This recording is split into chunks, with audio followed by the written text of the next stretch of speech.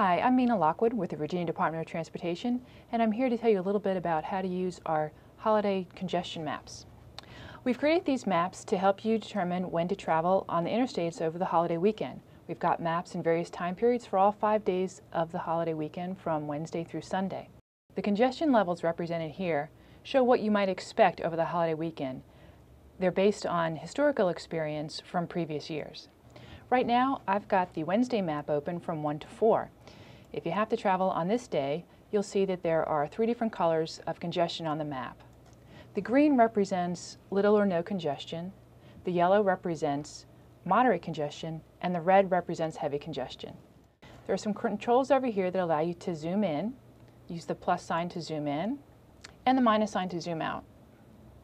You can pan by using the pan control to the right, left, up or down, but also you can just click and drag the map where you want it to go.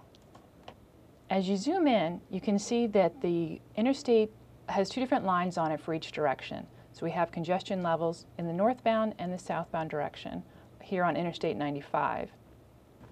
So you can see in the northbound direction from downtown 95 north, it's red, meaning heavy congestion, and the other line going southbound is green, meaning that there is little congestion in the southbound direction.